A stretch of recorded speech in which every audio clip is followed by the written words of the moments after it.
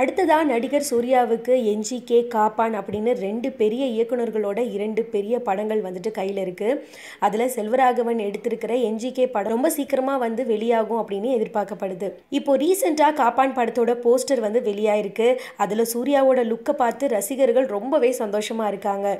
இந்த படம் கேவி ஆனந்தோட இயக்கத்தில் இப்போ ஷூட்டிங் நடந்துட்டுருக்கு. அதே மாதிரி என்ஜிகே படத்தோட டீசரும் ரொம்பவே பரபரப்பை ஏற்படுத்தியிருக்கு அப்படின்னு தான் சொல்லணும். இந்த நிலையில் சூர்யாவோட பிறந்த நாள் ஜூலை 23 வருது இல்லையா?